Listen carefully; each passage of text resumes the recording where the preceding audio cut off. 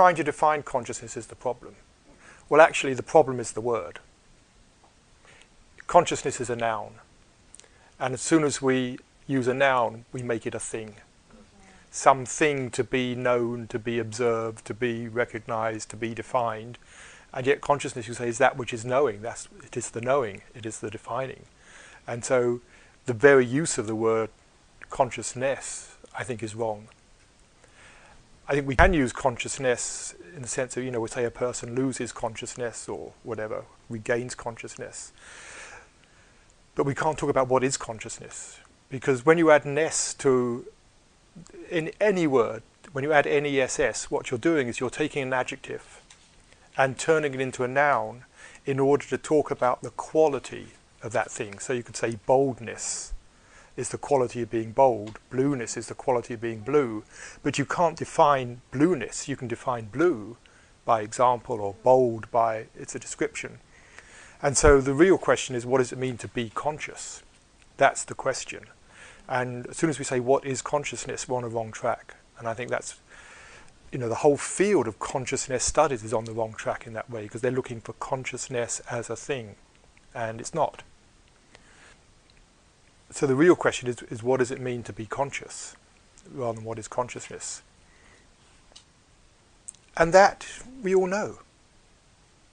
We are all aware, conscious beings. It's the only thing we absolutely know for sure, is that we are knowing this experience. We are knowing what we're seeing out there. We are knowing the thoughts that come through our minds. We're knowing the feelings we're having. And all of that is happening, you could say, because we are conscious, because we are knowing it, because we are aware. And science has basically ignored this faculty of being aware. And for good reasons, apparently for good reasons. One, you can't tie being aware down. You can't measure it in any way. And you can't even be sure whether someone is aware inside or not. So it doesn't fit into that scientific discipline of study. Also, science is wanting to be objective and not get into subjectivity, which being conscious is totally subjective. But I think the main reason is that it hasn't needed to, because science describes the world perfectly well without having to worry the least bit about what it means to be conscious. And it's just in recent years that it's begun to ask this question, what is consciousness? I mean, I use that phrase because that's what they're asking, although as I say, I think it's the wrong question.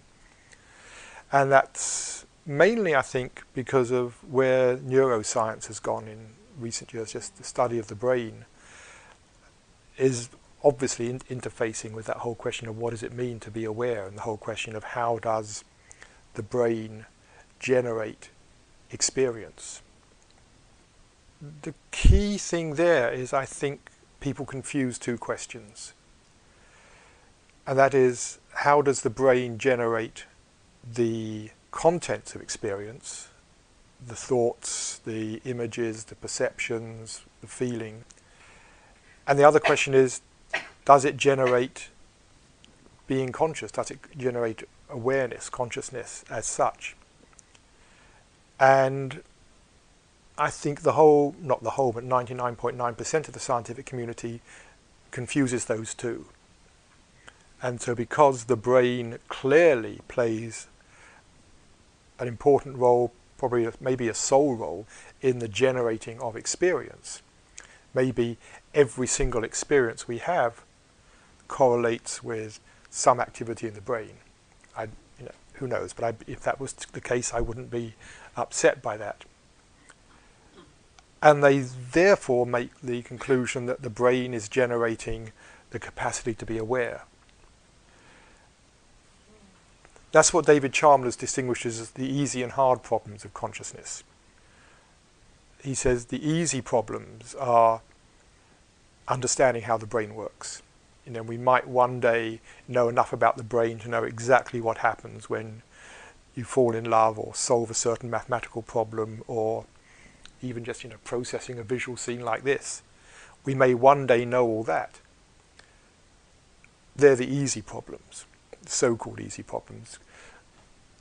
The hard problem is, why does any of that brain activity actually give rise to subjective experience? Why are we aware? And the current paradigm, well, I call it a meta-paradigm in science. It's the paradigm behind the paradigms. I mean, you're all familiar with the concept of paradigm in various scientific fields. What I call the meta-paradigm is the paradigm behind all the different paradigms in the science, which is basically the materialistic paradigm, meta-paradigm, which says that the real world is the world of space, time and matter, and once we understand that fully, we will understand everything, and is therefore assumed that when we understand space, time and matter fully, we will understand how being aware comes into existence.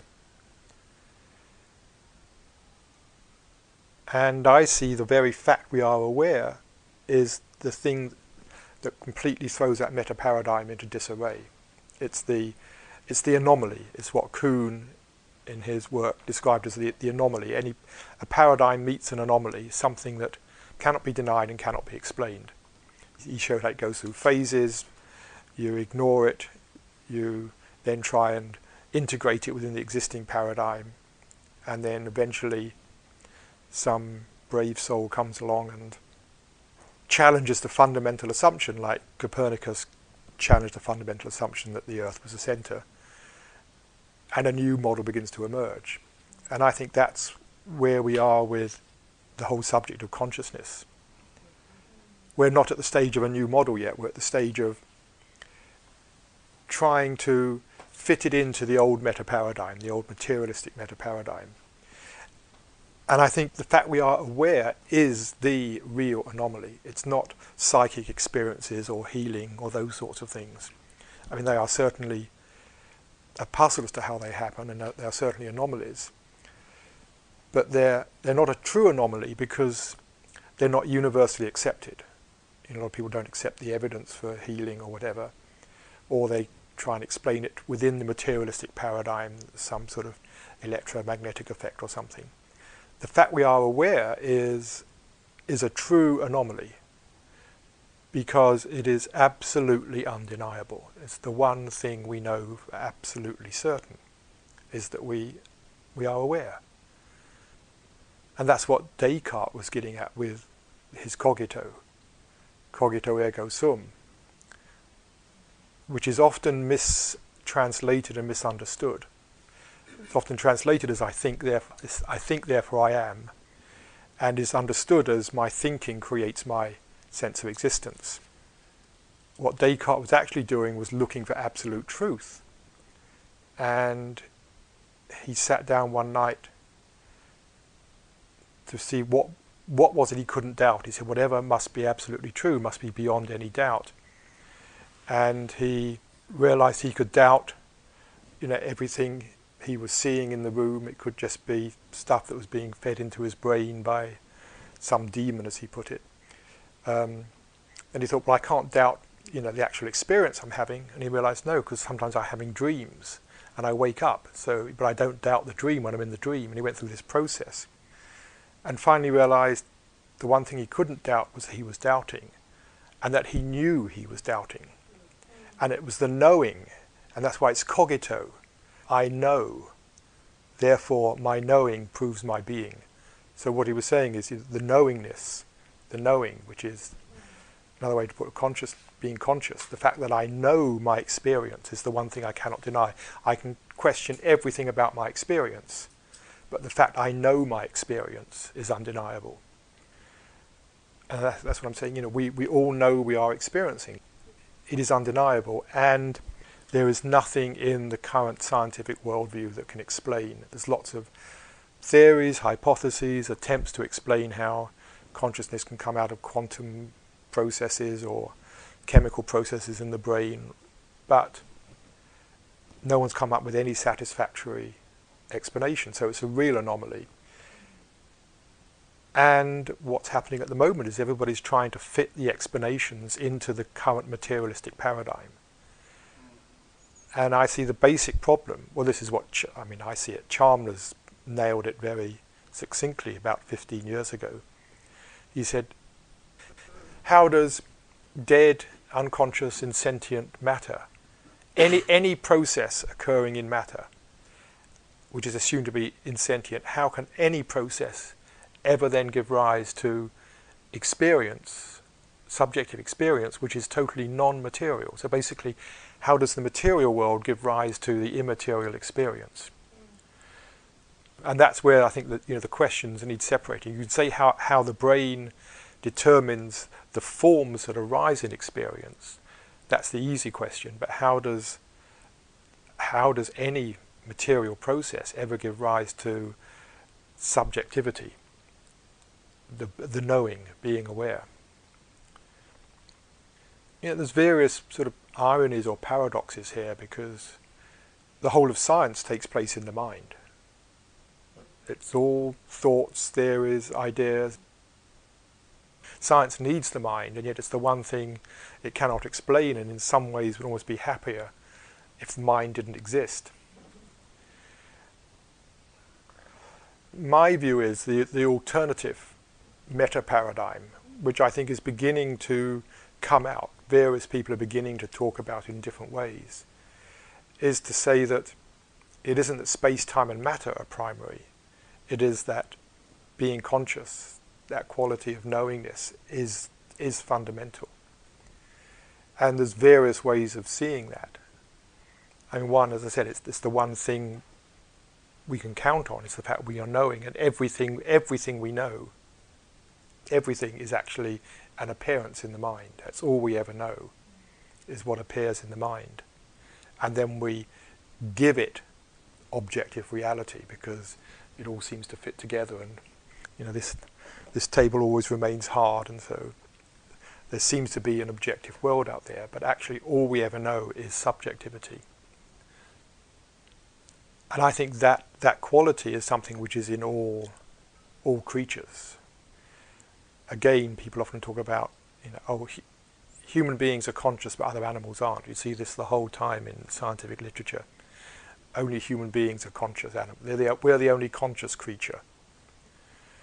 And my retort to that is, well then why would you bother giving a dog an anesthetic when you operate? Why would you want to make it unconscious if you don't believe it's conscious in the first place? Clearly what they're talking about is self-consciousness, which is, are we conscious that we're conscious? I think all animals are conscious. Any creature is, any experiencing being, or any being, any entity, I would say, has an element of inner awareness. I think it's actually intrinsic to life.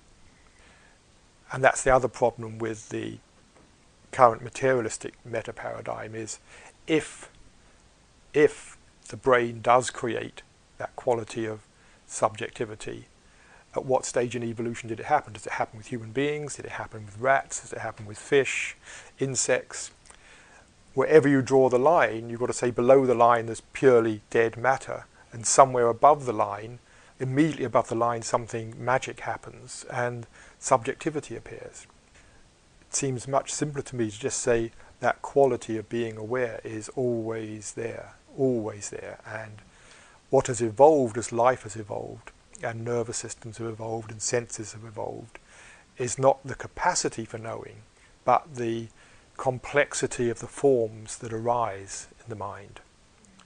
And so with human beings we are, we have similar senses to animals, except dogs and hear more sounds than we do and smell better than we do, so in some senses they're more conscious in the sensory realm.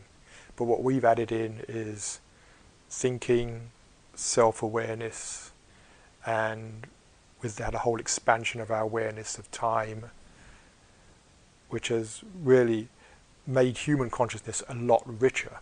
So I see the evolution of consciousness is not that consciousness suddenly evolved at a certain time, but the evolution of the forms that arise in consciousness as the nervous systems evolved with it.